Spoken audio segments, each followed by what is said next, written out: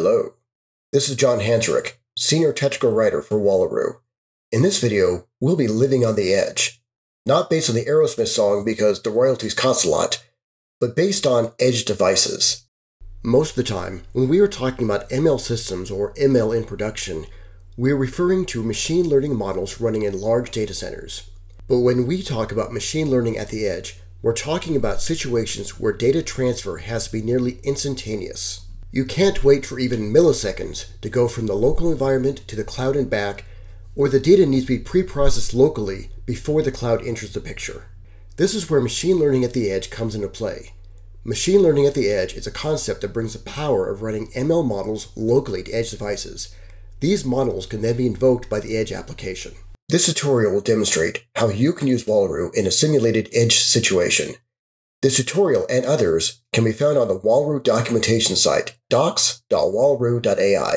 A copy of everything used in this tutorial, including sample models and data, can be downloaded from the Wallaroo tutorial GitHub repository at github.com/WallarooLabs/Wallaroo_tutorials. This tutorial assumes that you've installed Wallaroo and have some familiarity with creating workspaces, uploading models, and deploying pipelines. We'll be highlighting those steps in this video, but if you need a refresher course, we recommend the Wallaroo 101 tutorial. This demonstration was made using an open source model using the Aloha CNN LSTM model for classifying domain names as being legitimate or not.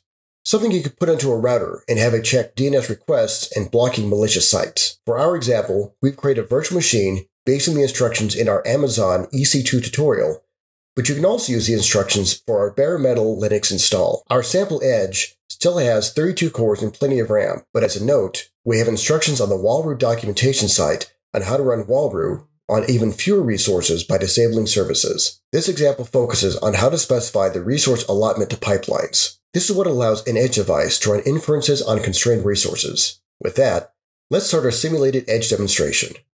First thing we do is load our libraries, then make a connection to our Wallaroo instance. Just for convenience, I'm going to use some variables to establish the names of the workspace, pipeline, and model.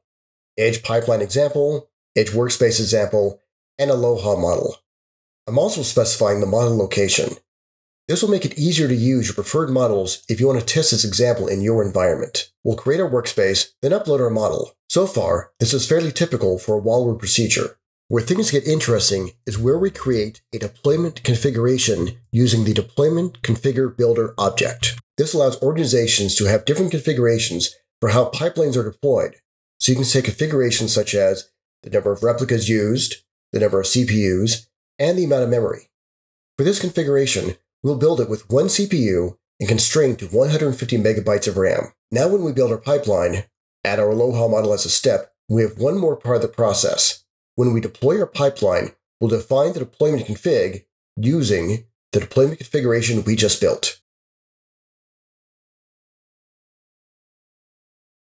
With it deployed, let's do an inference with a single record. Run just fine, and we can see the results. Let's try that again with a similar test, but now with 1,000 records via a deployment URL. The deployment URL lets us submit an inference request over an HTTP link. In this case, it fails. Restraining our pipeline to just 150 megabytes isn't enough to handle that many records. That's easily solved. We can change our deployment configuration to 300 megabytes of RAM. We undeploy, then deploy the pipeline with the updated configuration.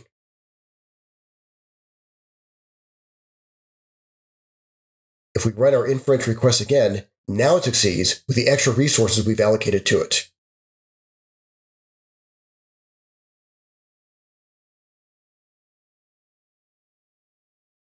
And as always in these demonstrations, we undeploy the pipeline to return the resources back to the system. We hope this demonstration of using Wallaroo in a resource-constrained, simulated ML Edge environment has been helpful. As mentioned earlier, the tutorial can be found at the Wallaroo documentation site at docs.wallaroo.ai.